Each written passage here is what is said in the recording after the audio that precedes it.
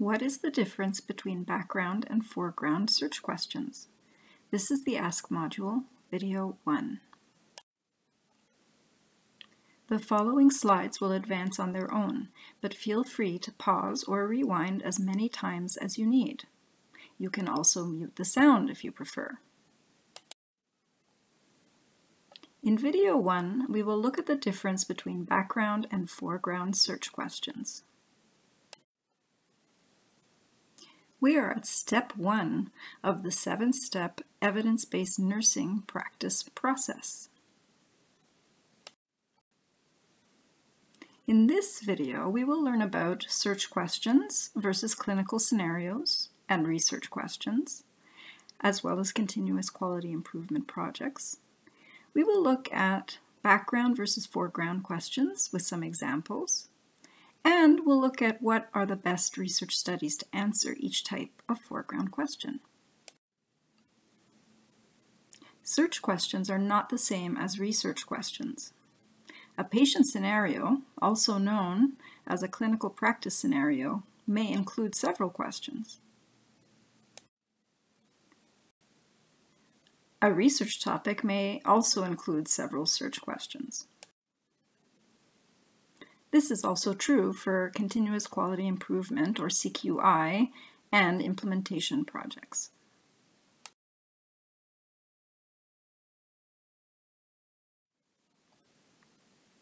Each search question should be formed separately, as each will include different key concepts and lead to a different search. We will talk about key concepts in video 2. For this video, we will work from a clinical practice scenario like the ones you may use in class or practice. Please take a moment to read this practice scenario. We will be using it throughout the videos as our example. We will use search questions contained within the clinical practice scenario we just saw. You may wish to print out a copy of the scenario to follow along with. Let's begin.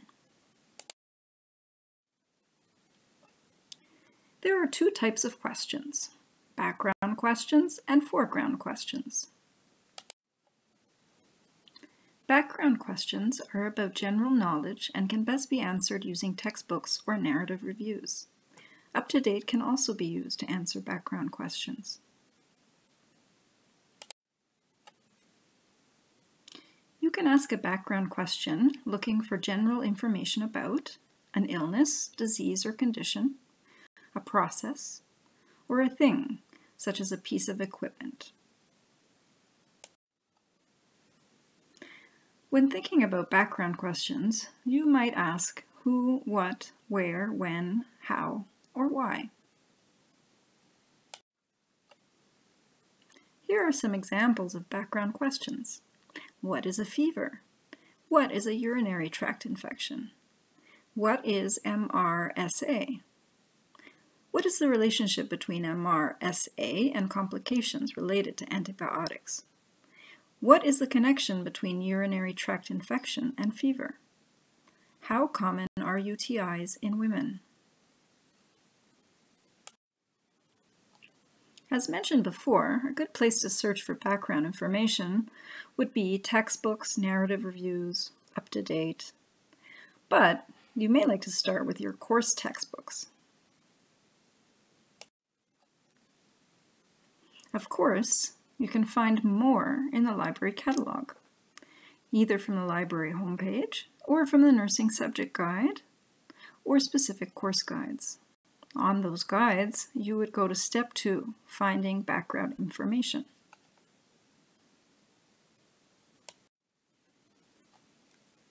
Foreground questions, on the other hand, are more specific and relate to patient care or research.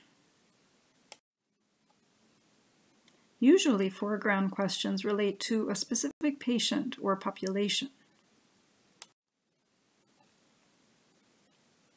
There are several types of foreground question, and each is best answered by a different type of research study design.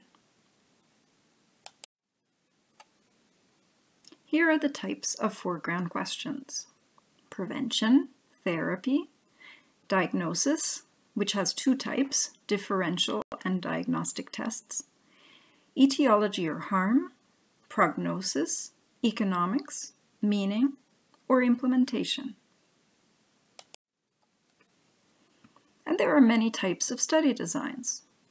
You have systematic reviews of various study types, randomized control trials or RCTs, prospective studies, comparative studies, diagnostic validation studies, cohort studies, case control studies, cost-effectiveness studies, case studies, ethnographic studies, grounded theory studies, phenomenological studies, evaluation studies, and participatory action research, and the list continues to grow. If you would like to read more about study designs, follow the link below. Once you find a study, you need to decide whether the study is relevant for your patient population or setting. You need to ask yourself, is the patient population or setting similar enough to your own for the results to be applicable? To assess the quality of a study, it's important to determine how well the researchers followed the particular study design or methodology. It's also important to assess studies for quality and relevance, but it is sometimes difficult to know exactly what type of study you are looking at. When writing about their studies, researchers will use a variety of ways to describe what they did, and the databases you use to find the studies do not always provide information about study design very clearly. Look for clues in how the author describes what they did. A good study will have a methods section, and in that section describe what was done clearly. This way, other researchers can replicate it and hopefully get similar results. Consider whether a study that does not describe itself clearly is a good source of evidence. However, we saw earlier that there are many types of study design. So keep in mind that there may be ones you are unfamiliar with that are still valid and well described. It's important to consider your own level of expertise when making judgments about study design. The more you learn, the better able you will be to make these judgments about study quality. This is called critical appraisal. You can see the Appraise module to learn the basics of assessing study quality using the CRAP test. One of the things you'll want to know is the difference between quantitative and qualitative research. To determine whether a study is qualitative or quantitative, look at what kind of data is being analyzed and presented. If the data being presented is statistical, mathematical, or computational in nature, it's probably a quantitative study. On the other hand, if the study is presenting non-numerical data and techniques such as interviews and observations, it's probably a qualitative study. In some cases, you might find that a study presents both statistical, mathematical, or computational data and techniques, and non-numerical data and techniques such as interviews and observations. This means this is a mixed method study. Now let's look at some examples of each type of foreground question and what type of study best answers each. Prevention questions are questions about the effectiveness of interventions to prevent disease or harms. For example, is cranberry juice effective for urinary tract infection prevention in women. The best study designs to answer prevention questions are quantitative, such as systematic reviews of randomized controlled trials, or prospective studies. Therapy questions are questions about the effectiveness of treatments or other interventions to improve patient outcomes. For example, in recurrent urinary tract infections, are probiotics an effective treatment? Similarly to prevention questions, the best study designs to answer therapy questions are quantitative, such as systematic reviews of randomized controlled trials, or prospective studies. We mentioned earlier that there are two types of diagnosis questions. Differential diagnosis questions are questions about a possible diagnosis given a patient's signs or symptoms.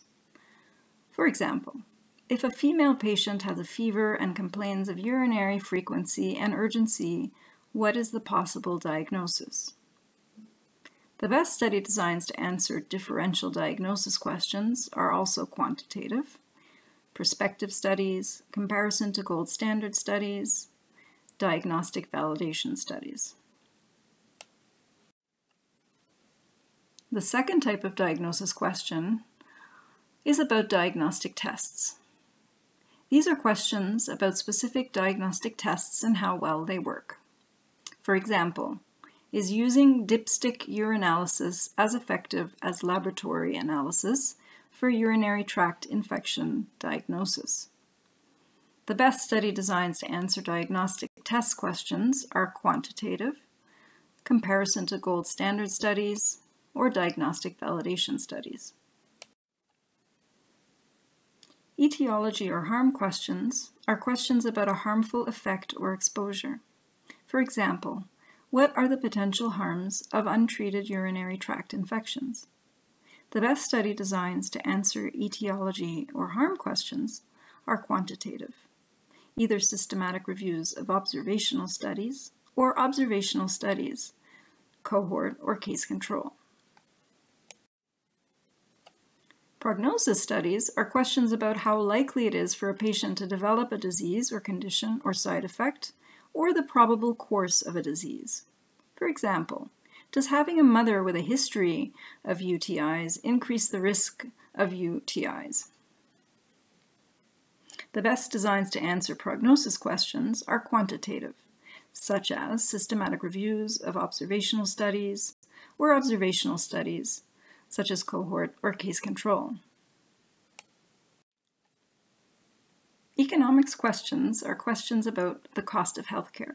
For example, is levofloxacin as cost-effective as ciprofloxacin as a urinary tract infection treatment? The best study designs to answer economics questions are quantitative, cost-effectiveness studies. Questions about meaning are about patients or populations such as nurses' experiences and concerns. For example, what are public attitudes towards taking antibiotics? The best study designs to answer meaning questions are qualitative or mixed methods, such as case studies, ethnography, grounded theory, or phenomenological approaches, etc. And finally, implementation questions are about barriers or facilitators to and methods for implementing research in practice. For example, what are some effective strategies to reduce inappropriate antibiotic use in clinical practice? The best study designs to answer implementation questions are quantitative or mixed methods. Many of the above types of study methodologies that we mentioned earlier can be used in implementation research, but additional types of studies such as evaluation studies and participatory action research studies and others can also be used. You can use the interactive concept map to see how question formulation connects to type of question and best type of evidence, or best study design. This is what the interactive concept map looks like. And you start up here with your research question or your clinical scenario. And as you can see, you may have more than one search question, and each one might have a different outcome. The type of outcome leads you to determine what kind of question you're asking. And from there you can follow along until you discover what is the best evidence to answer your question. The reason this map is interactive is that you can actually click at each point here and it will take you to a list of McGill databases where you can find this type of evidence. As well, you can just go directly to the evidence pyramid and click on the level that matches what you're looking for. You'll learn more about this pyramid in a different module.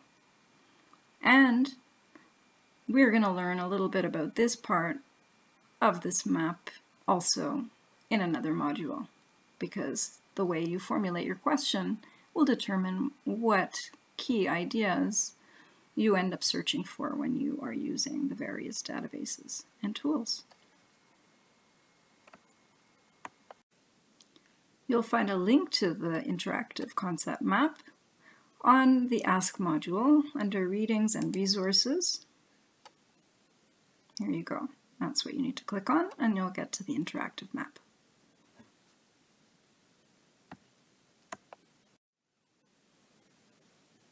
The best place to look for foreground information is in online bibliographic search engines or databases, or what we call point-of-care tools. You're probably used to Googling for information, but here are some good places to start searching more effectively for research evidence. We had mentioned UpToDate earlier as a place where you can answer background questions, but you can also use it to find evidence summaries. And we consider this a point-of-care tool. You can also search a database called Scopus to find research studies. This is a multidisciplinary bibliographic database. And you can also search Google Scholar to find research studies, and this is also a multidisciplinary search engine.